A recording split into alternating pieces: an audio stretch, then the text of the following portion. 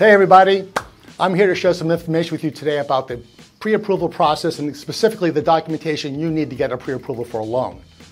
Now when a lender is evaluating your qualifications to purchase a home, they're looking at four basic things: your credit, your income, the funds available to complete the transaction, and some basic information about the home you may be considering.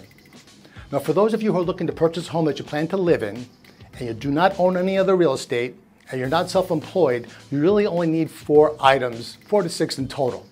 Now to begin with, regardless of the loan program you may be going for, everybody has to supply your driver's license and social security cards.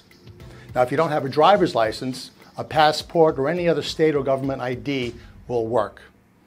Now if you're not a US citizen, you're going to need to supply your green card or your work visa to ensure that you can legally work here in the United States. Second, in determining your income, depending on the loan program, a lender can get started with as little as your last 2 years' W-2 forms and your most recent pay stubs covering a 30-day period of time. Now, if you or anyone else on the application is receiving, say, Social Security, a pension, or a permanent disability, the lender is going to need the award letter to verify that income. It's also very important that if you happen to be receiving or paying child support, let your lender know that, so that income or additional monthly obligation can be accounted for accordingly. Thirdly, it's important to discuss where the funds are coming from to make the purchase.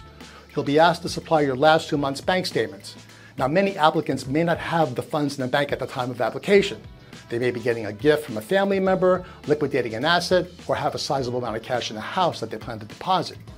It is critically important that you do not make any large cash deposits into your bank account without speaking to your loan officer. All funds being used for the transaction must be sourced, so be sure to have the conversation as to where the money is coming from. Now lastly, your pre-approval is based on your monthly mortgage payment, which is going to include your taxes and insurance at least. So it's important to let your lender know an estimate as to what the taxes are, and also, if they may be in a flood zone, you may need flood insurance. Or it could be a condo or a co-op where you're going to need to handle a maintenance fee or a HOA fee. So all this information is critically important to so your pre-approval is accurate for you. So listen, again, if you're a first-time home buyer, it's simple as driver's license, social security card, last 2 years W-2s, usually your last 2 pay stubs, and just basic information about the property, and you can be on your way to having yourself pre-approved for a loan of your own. Now again, there are very many loan programs out there that have more documentation requirements and even less. So speak to your loan professional, speak to me, I'll tell you what you need, and based on your situation, we can get the ball rolling for you and you'll know ahead of time that you're ready to go without any unexpected bumps on the road as you get moving forward.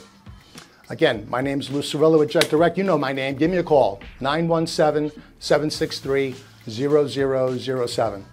Have a great one.